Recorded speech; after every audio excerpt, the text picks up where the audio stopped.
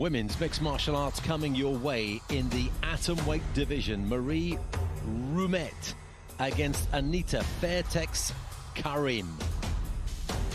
And what a story Ruumet is. There she is on the left-hand side of your screen with the red tape around her wrists. We'll get into her background in a moment. Face each other. All right, ladies, we went over the rules in the back. We will have a clean fight. Watch the strikes to the back of the head. Watch the spine strikes, all right? Make sure you don't grab onto the ropes. Touch gloves if you want. Back up to your corner.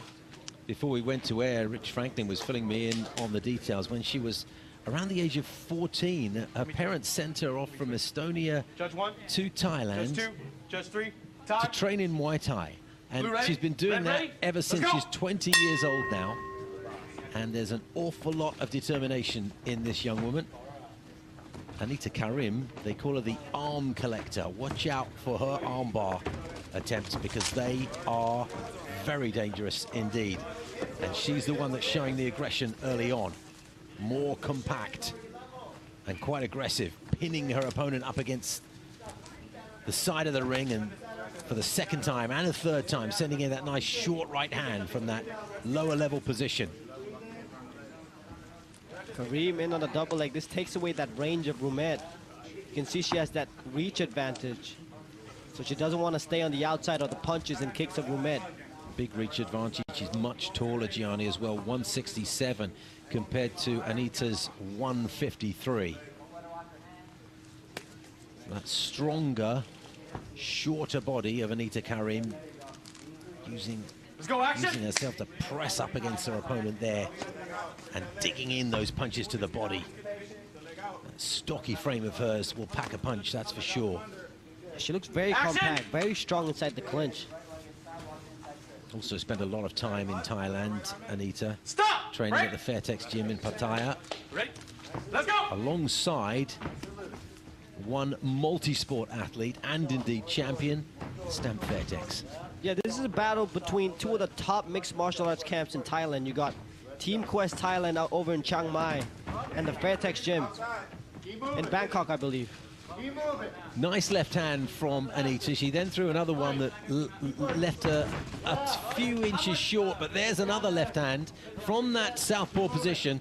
So 2 out of 3 catching Marie firmly on the chin. She's got that chin nicely tucked in, but that didn't prevent Anita from landing. So she's got good accuracy. Yeah, you see Ruumet's doing the right thing. She's not overcommitting with that jab. She's probing. She's setting the range because she knows if she overcommits, Karim's going to be in on the double leg again. She's got to find a way to take advantage of her height, and that jab will be the first step to doing so. But it's that left hand that comes in from the advancing southpaw position that is clearly Anita Karim's favored mode of attack, and she's having some success with it.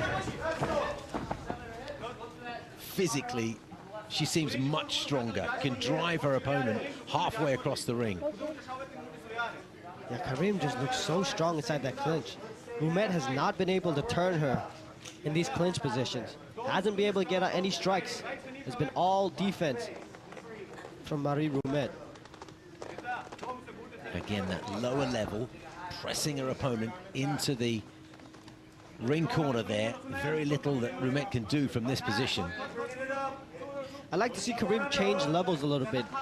Duck to get below the hip so she can lift. She might have heard you there, just for a moment. What can Ruumet do from there? Perhaps bring some knees up? Bring the knees up, and she wants to dig that left underhook up. She wants to raise Karim up and then turn her. She wants to get her off balance so she can find the space for her hips to get out. Because right now her hips are getting pinned to the back of the ropes. Anita Karim is the one that's using her knees. She can lift. She might have heard you there, just for a moment. What can Ruumet do from there? Perhaps bring some knees up? Bring the knees up, and she wants to dig that left underhook up. She wants to raise Karim up and then turn her. She wants to get her off balance so she can find the space for her hips to get out. Because right now her hips are getting pinned to the back of the ropes. Anita Karim is the one that's using her knees at the moment. She's driving them into the left upper leg. Ruumet will feel that. There it is again. There you go, she's looking for the level change. Lower your level. Lower your level. Look at the effort used there just to pin her opponent and try. She's trying for the takedown. The hands are quite high up, though, aren't they? To displace the legs, difficult from there. Exactly. You hear the instructions from the corner telling her to lower her level. That's exactly what she needs to do. She needs to get beneath the hips, under the butt of Ruumet, to try to pull her out, get some elevation. What Ruumet does with her body weight is critical here in order to avoid the takedown. But they get repositioned, and there's a chance for Ruumet to use those longer limbs to try and seek out an advantage. Because at the moment, with 30 seconds left of this opening round, Anita Karim has shown the better work. And look how composed she is. She's very composed because Ruumet is not pushing her back. She's hitting the jab, she's hitting the two, and then she's moving herself backwards. Notice how she's gonna hit a jab, throw a kick, and now she moves backwards. She's letting Karim walk forward. Now she's slowly starting to push forward, but she needs more of that. She needs to gain the respect of Karim. And the ease with which Karim just moved out of range of that kick that came across her face just shows how composed and relaxed she is there. Very, very comfortable in the stand-up, indeed. Stands quite square on, doesn't she, from that southpaw stance. So she's providing a bigger target for Ruumet, but it's all been very, very effective. Now, what does that body language tell you? What can I do from here? That could be the question she's asking. Some of the replays here, a little pull down on the front hand, hits the cross through the guard. Karim swinging wild inside there. Gets the double body lock and was looking for the takedown, but Ruumet has been defending well. Yeah, very sharp of you to notice that, Gianni. Thank you, because we saw it again as well. So Ruumet's sending that left arm out there. It was almost like a range finder, just sort of creating something between the two. But as you say, Anita comes in, pulls it down with one hand, the right hand, and then sends that big left in. Final 10 seconds of this second round.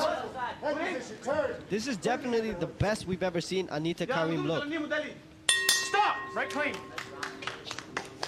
Yeah, she's in great shape. She's put a fantastic 10 minutes together. Just looking at some of that action from the second round, and that was a super left hand.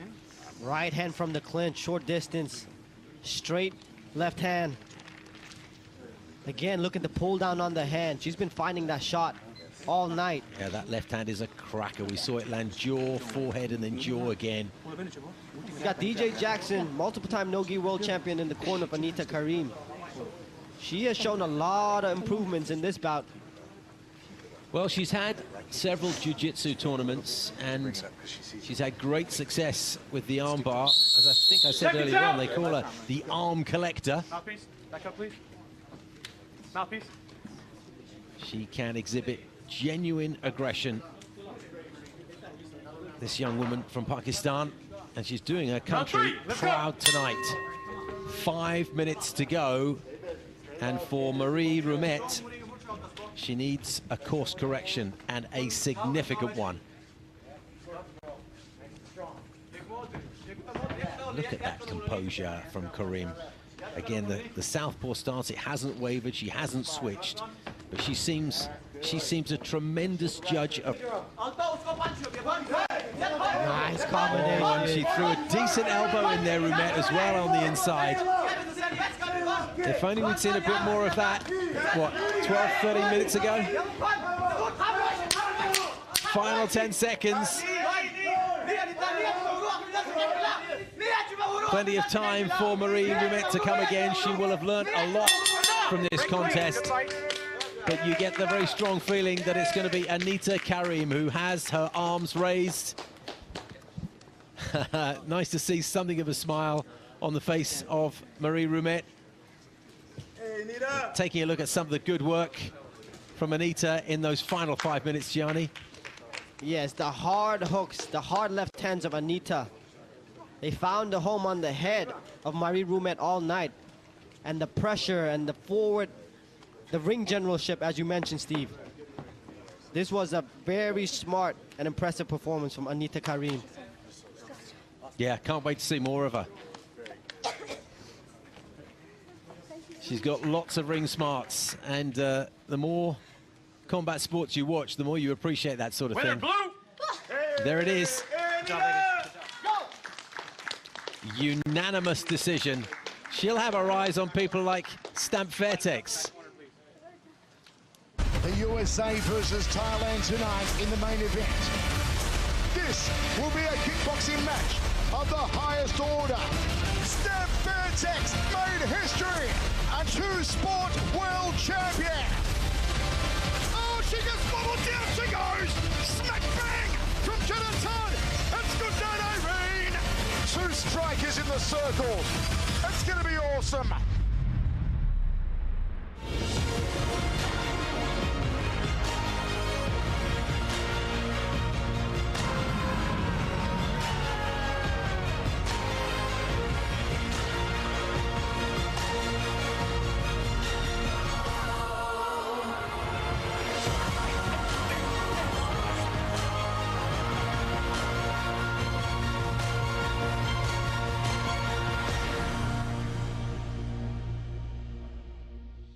Five bouts done. We have plenty more to come. Here are your next five. And we'll be seeing some kickboxing later on in the evening. That